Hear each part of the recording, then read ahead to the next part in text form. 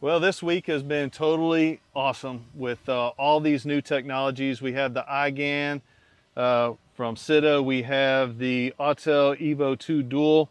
And the only way it gets better than that is by combined technologies. And that's actually my favorite kind of testing. I love testing new technologies. But when things work together from different technology sources, that's when we really all win. Now, I promised you the other day whenever I made that video about the IGAN, I promised you I was going to make this. And instead of just showing a video going through a satellite dish, I figured, well, let's make the video come from the Autel Evo2. So we have the Evo2. Let's see if I can show it to you there. We have it there, just hovering in the back. We have the video going here. We have it both the optical and the thermal. We have here we have the IGAN. Now, what I want to show you is, see this orange cord? All right, this is what's sending the data out, and you'll see it come over here. I'm gonna walk over here real quick. We kind of got this spaced out on purpose, and this is the Cobham satellite dish. It looks about the size of a notebook. There's my hand next to it. It looks about the size of like a laptop or something like that.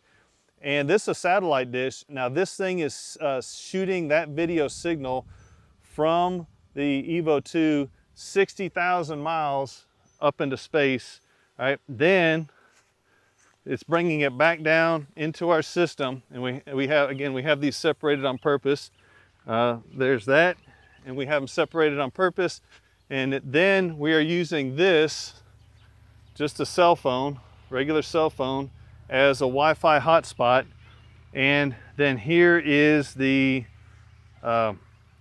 interface or the desktop, if you will, for IGAN. Now what I want to show you now with satellite, I told you usually IGAN is way sub-second, but whenever it's sending at 60,000 miles, I'm gonna go ahead and maximize that. You by necessity have to have a little bit of latency because it is. Now again, this is video coming from the, I know we got some glare here. Let's see if I can knock it down a little bit. This is coming from the Evo2 Dual, 60,000 miles. Let me see if I can, we got a little bit of glare, but watch this. Let's see if we can show it. I'm gonna go ahead and move my hand now. Now you see it just drop. 1,000, 2, 1,000, about 2 seconds, maybe a little bit less, second and a half. I'm gonna move my hand, my arm down now. 1,000, 2, 1,000, 3. Got a little bit pixelated there. There it is. There it is. All right, so now we see it again. So let's try it one more time. I'll move it up.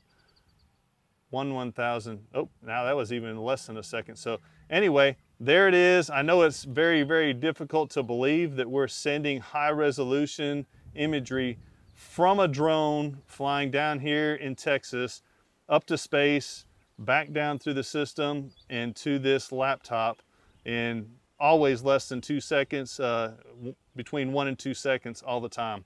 You know, again, just absolutely amazing. Combined technologies, it's definitely the way to go, and I'm glad to see that these things are all working together. So again, I'm going to bring you over here just to kind of show you the IGAN and how it's set up. So here you see the Evo2 Dual set up with the crystal sky going into, this is the IGAN box. There it is going out through the wire to the satellite and then over to the laptop.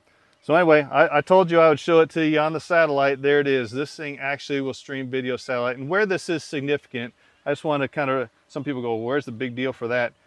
If you ever get out in say a hurricane or a tornado or any kind of disaster, it could be earthquakes, anything, a lot of time all your cell communications will go down, but you still need to get this information out to incident command. With a satellite uplink like this from here, you can get your drone or even your pole cam, a camera like this or whatever needed to be sent out, and you could get that information back to incident command in darn near real time, less than 2 seconds. So anyway, hope this was helpful. Hope this is informative, and I'm excited. So anyway, more videos coming, but we'll talk to you later.